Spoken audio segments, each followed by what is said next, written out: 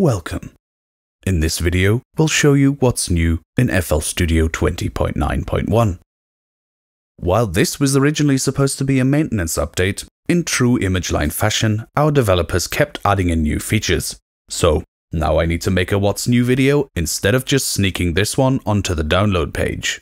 So let's get right into it. Playlist. There is a new Quantize song drums playlist menu option.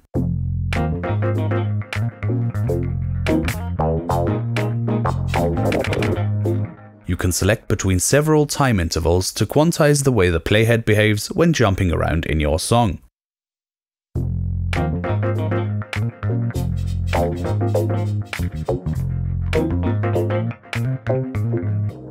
When making unique as sample, you can now hold Shift to skip the file name and save prompt. Instead, our standard naming convention is used.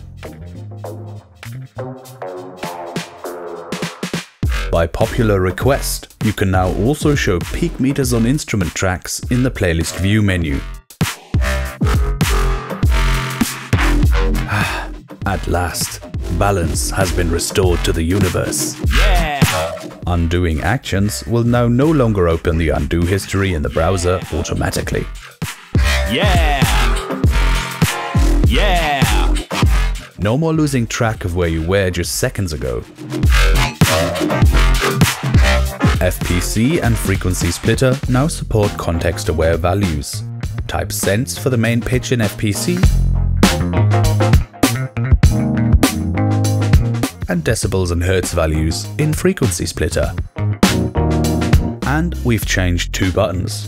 In the plugin manager, it now says Find Installed Plugins. And in the About panel, we went for Open Unlock Window. Mixer. We've added an option to always show the external input levels regardless of what the monitoring is set to.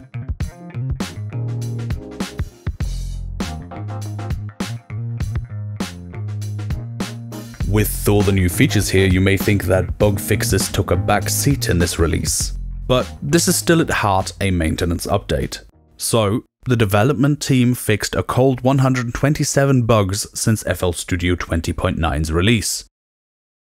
20.9.1, eh? Well, it seems like we've almost run out of FL Studio 20 release numbers. That can only mean FL Studio 21 is just around the corner.